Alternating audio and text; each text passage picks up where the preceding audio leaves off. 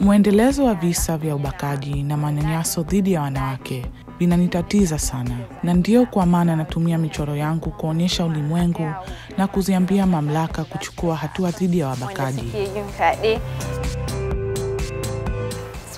Maryam Umar Maigida. Jina langu ni Maryam Umar Maigida.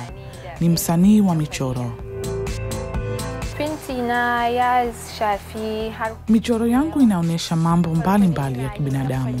Baadhi ni kwa ajili ya mapambo, mengine ni kwa ajili ya elimu, utamaduni, siasa, na mengine inaonyesha heshima kwa wazazi na wanawake. Daraja iyaye da mata. Ina yin zane na fyaɗe amma kwanan nan nimekuwa nikifanya michoro kuonyesha visa vya ubakaji. Nimefanya hivyo siku za karibuni kwa sababu ya kuongezeka kwa kesi za ubakaji, ikiwepo ile ya mwanamke aliyebakwa na kuuawa wakati akisoma ndani ya kanisa. Kulikuwa pia na kundi la wabakaji waliombaka mtoto wa miaka 12 pamoja na ubakaji wa mtoto wa miezi 6 na miezi 7. Hizo ndio sababu za mchoro kama huu.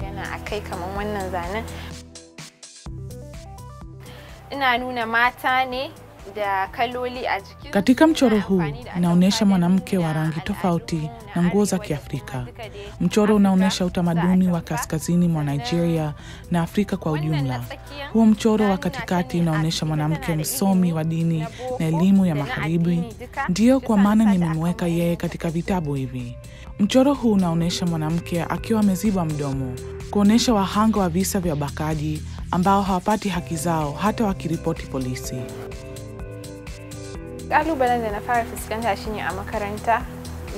Changamoto ya kwanza niliyopata nilipokuwa chuoni ni kwamba nilikuwa mwanamke pekee kutoka kaskazini mwa Nigeria katika darasa la sanaa. Kulikuwa hakuna mtu wa kuwa naye karibu. Marafiki zangu walikuwa wakienda darasani wakiwa kwenye vikundi, wakati mimi nilikuwa peke yangu. Nilikuwa nakwenda darasani peke yangu na kufanya kazi zangu peke yangu. Sanaa ilikuwa inaonekana ni kitu wanachofanya wanaume, haswa kutoka kusini mwa Nigeria. Baadhi ya watu waliniangalia tofauti, wakifikiri kuwa siwezi kufanikiwa.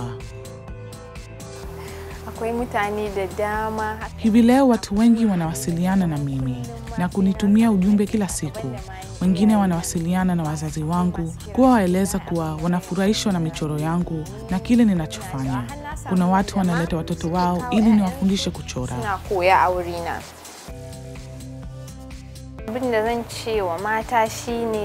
Ujumbe wangu kwa wanawake ni kwamba ningependa wajue kwamba kuwa mjasiriamali ni ujuzi wa kujitegemea na muhimu sana. Wanawake wajasiriamali wanaheshimika sana katika jamii yetu, na ndio maana ningependa walipe umuhimu swala hili. Daraja ko mun kankantan shi ta rike shi da daraja.